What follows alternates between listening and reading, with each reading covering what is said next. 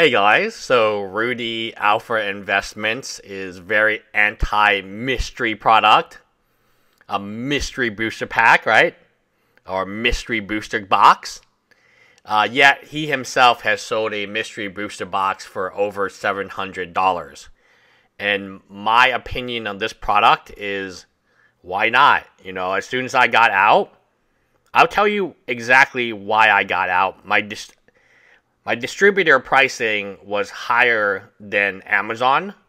So I asked my distributor, okay, so if your price is higher on anything Wizard of the Coast, which is also Dungeons and Dragons, why would I buy from you? What is the point of having you here if you can't get me product cheaper than it is on Amazon or now on a secret lair?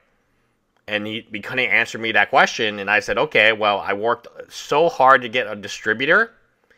Now, the distributor for Pokemon is the same person, and I have still kept them for Pokemon. We're still opening the newest Pokemon sets.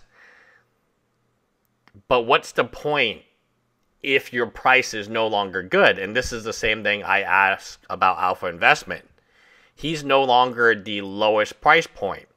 His fans will tell me, oh, the mystery convention box isn't worth it, and that they tried to assign a value of $80 to 24 draft boosters. No way. No way. Not when it's Modern Horizons 2, not when it's Dominaria Remastered. I doubt you can get that 24 random Chaos packs. And then they assign, oh, the Mox Opal is only going to, the Mox Opal series drops only going to be worth $50. I mean, they're simping real hard for Rudy Chan. So I want to dispel everything. They're saying, oh, Rudy Chan has all these embezzled dices, and they have a value to it. Just because it's a taco and that no one wants doesn't mean that it hasn't sold before. You can look at eBay last sold and figure out what is the price of a dice. What is the price of a pin? Now, there's not much volume because there's not much demand for this particular product. So I'm going to read you a discussion that I had with, he used to be one of Rudy Chan's biggest fans, and he's actually had dinner with Rudy Chan before. So he's met Rudy Chan in person, and let's just read what he has to say. This kind of stuff makes me wonder who Rudy and Anthony's actual customers are. Are they only targeting like the top 1% of income earners? Even people making $150,000 plus can't seem to figure it out with this Bidenomics crap. And then he sends an article about economic divide that is widening. Almost a third of Americans earning $150,000 a year or more say that they're living paycheck to paycheck, and many rely on the credit cards to close the gap. So if you're making $150,000 a year, you're still living paycheck to paycheck, my friends, because the economy is Bidenomics. Who is Rudy selling this crap to? If someone making that much has a 33% chance to have their life turned upside down if their next paycheck doesn't come in, what does that mean for Rudy's patrons? Most of who make nowhere near that. And he sold them a $699 box of BS. And I said, some bought 4 boxes, $2,800. So there is a couple on YouTube, and they're very proud. They tried to make a YouTube channel. They haven't posted in 4 months because they ran out of money. I mean, they spent $2,800 buying 4 boxes of this. For $2,800, you can buy what? How many of these? I don't know, some insane amount. Well, it's 1,000, so you can buy 4, 8. You can buy, no, 10? Yeah, 10 is 2,500. Wow. Holy moly. Guys, you can buy 11 of these things and have the ability to open as many of these products as you want. And I guarantee you will get more views, more everything, subscribers, if you just simply bought 11 or 12 of these items and just opened them randomly. Modern Horizons 2 is fun to open. Dominaria Remastered is a fun set though, but this is a pretty diverse set. It reminds me a lot of the Walmart mystery boxes, but it's cheaper. And people saying, oh, it's not a good deal. I mean, can you math They're saying Rudy Chan's $699 box is a good deal because he has exclusive dice and pins and stuff like this. And they're saying this is a bad deal because why? Why is this a bad deal? I mean, I look at it and I say, you know what? Hey, it's got a little bit mixed. This is like, I mean, this is going to get much more views than Rudy Chan's $700 box of MetaZoo.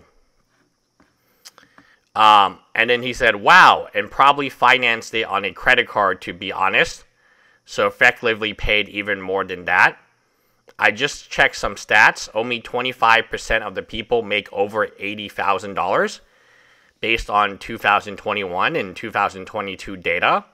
Only 10% make more than $135,000. And apparently even a lot of them are in debt.